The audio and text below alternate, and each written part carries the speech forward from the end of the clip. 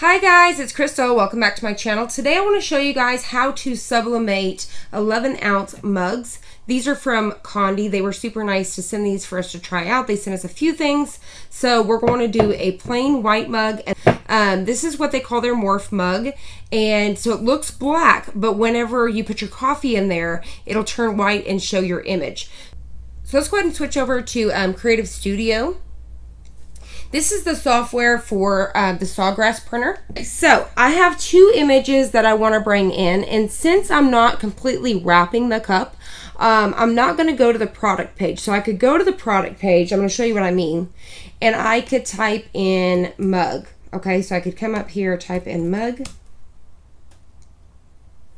and then I could pick one. So say we're doing 11 ounce, I could say we're doing the white mug here. And then it would give us, you know, these templates here to use. So I could always click on that and use that.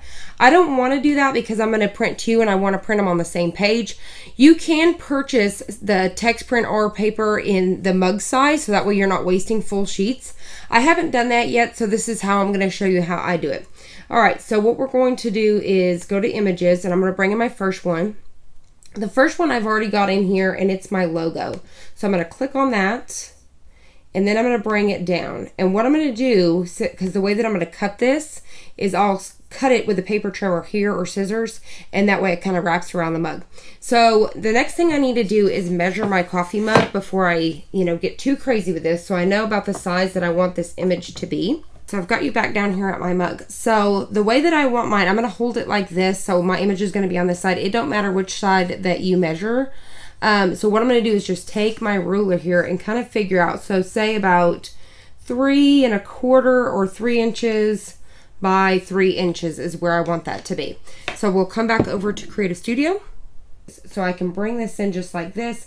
And over here is our dimensions. So I'm going to go to 3 inches, probably about, yeah, I'm going to do 3.1 just like that. All right, so I'm going to have that one somewhere right about in here's good for me, because I can always trim off any excess. Now we're going to bring in the second image. So this one I purchased on Etsy. I talk about that all the time. I love supporting them over there. They're super affordable. So I need to upload. So you're going to come to upload, choose file, and it's going to be recent. So it's this one right here, the whatever PNG. Choose, I have rights. I'm going to name it whatever. So once it's done uploading, it'll send it in here, so you want to come find it. So here's mine. And now I need to size that down. You could always come over here and you can actually size it down like this, so I could do this, and that makes it a lot quicker. So you could click it like this until you get it to where you can kind of control it a little bit, so something like that. All right, so the same thing, I know that I need to be at least around 3 inches or so, so I'm gonna, the height at least here, make sure that thing is about 3, I'm going to do 3 by that 2. There, 3 by 2. Scoot it down so we have plenty enough space. Scoot it over. So just like that. So there is my two designs. I know I'm kind of distant. I'm over by the printer, so I may sound far away, but I'm going to go ahead and hit print. I'm going to hit OK. I'm going to hit OK. I'm going to hit click here to print. And now we should be able to look behind here. I've talked about that before and find that. Now if it don't pop up, I need to come to my rocket ship down here at the bottom of my Mac and click on the big V. And that's going to open my printer. So now our printer pops up right behind. I've talked about that before. It will automatically mirror it for us. I'll double check my settings. So it's polyester fabric. I could go down here and click that it's a unisub product or a ceramic. I'm going to go ahead and click ceramic, and I'm going to double check my color is still on vivid, and now I'm ready to go. I'm going to hit print.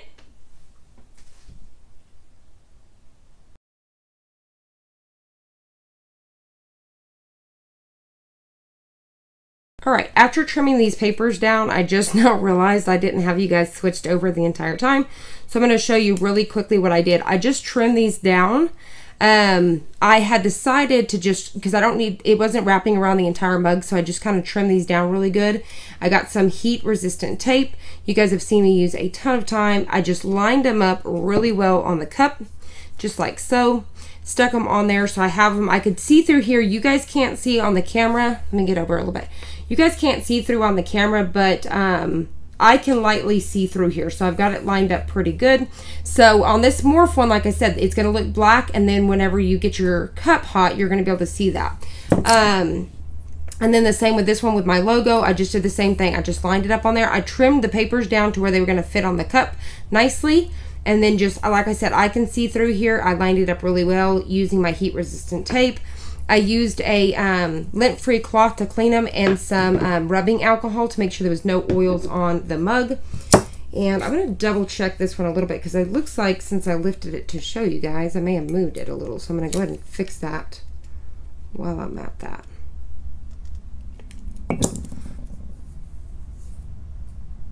I'm gonna go ahead and leave it like that. So let's go ahead and head on over to the mug press and get these ready to go.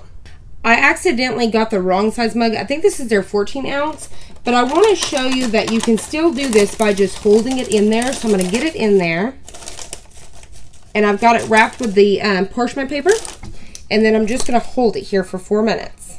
All right, so it's been 4 minutes. I'm gonna go ahead and pop this out and take it over to the desk.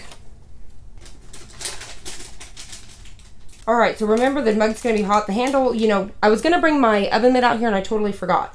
But you wanna be very careful. I'm gonna go ahead and peek just to make sure that it transferred okay since I had to hold it.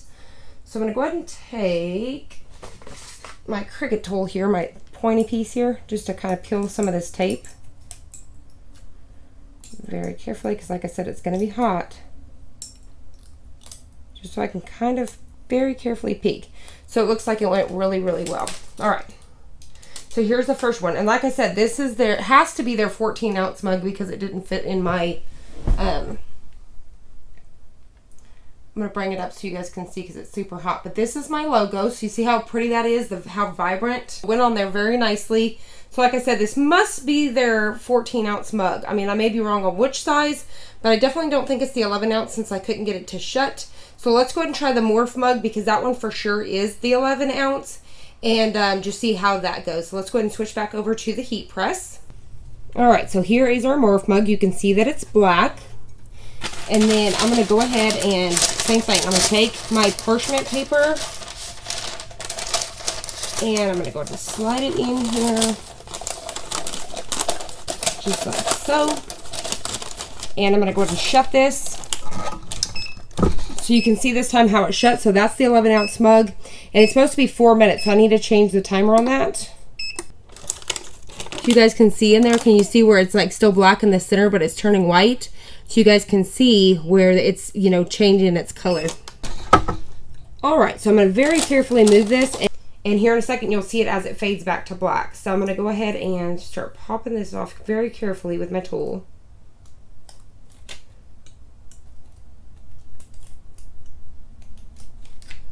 So there it is.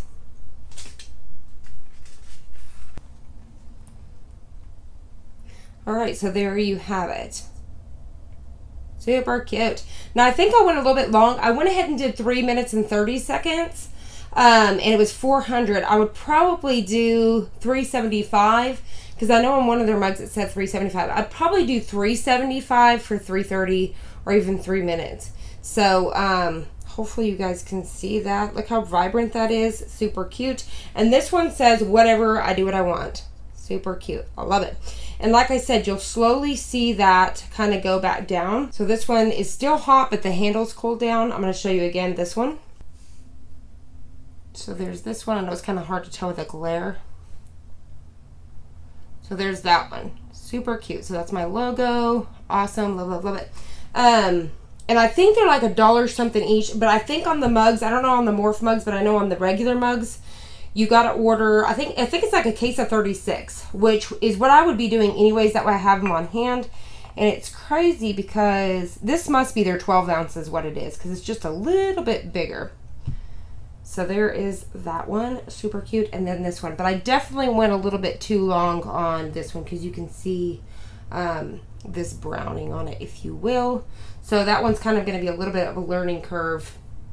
But you can see where it's starting to, the handle's starting to cool. I'm going to bring that in really quick so you can see. See where it's already starting to turn black? So there's that. So there is the two super adorable cups. I'm pretty excited with it. I love the fact that now I can do this. This is not going to wash off. So where we're concerned with vinyl and iron-on and stuff, this right here is going to last its whole life. It's in the cup. So it's basically become one with the cup. There's no coming off at all. So these are dishwasher safe.